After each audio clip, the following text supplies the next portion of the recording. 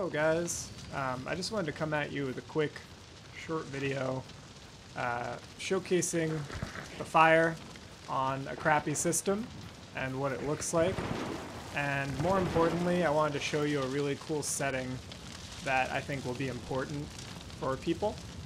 If you go to game and then you scroll all the way down to map, if you change this to hold from toggle, it's going to help you a lot during this the fire thing, because if you look at the map, this little circle is on fire.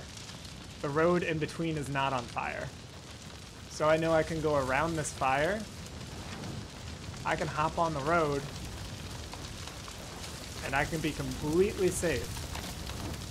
So having hold on instead of toggle allows you to navigate the fire very quickly in the middle of a stressful moment. I can know that this is just a small little circle of fire right here. And I can just press tab really quick to open that up in the middle of a fight without worrying about it. This zombie's on me. Okay. I can run down left, blah, blah, blah. He'll set on fire. But yeah, I just wanted to make a quick video to showcase that, because I think during this event, everyone should have their map set to holding, so that you can look at the map quicker and navigate the fire more efficiently. Y'all have a good rest of your day. God bless.